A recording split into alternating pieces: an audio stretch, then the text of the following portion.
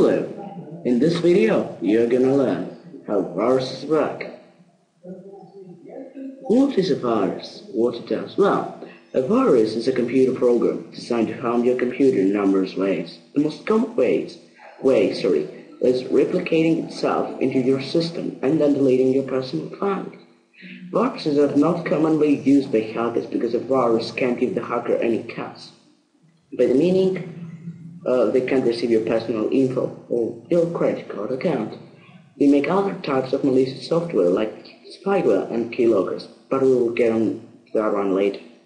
Some viruses even target your USB drives, maybe your hard drives. Then they copy your personal files, sending them to their hacker.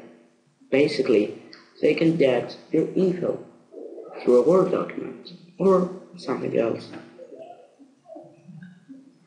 How to protect yourself? Well, a way to protect yourself is using antivirus software, either free or paid, which can be found either online or at a local store. If you recommended applications are Kaspersky, Norton, Panda, and Komodo. Komodo is only for advanced users, and if you're lower than that, then I don't recommend it. Thanks for watching. That was the end of this presentation. I hope you learned what a virus is, how it works, and how you can protect yourself. Coming next, how Trojans work.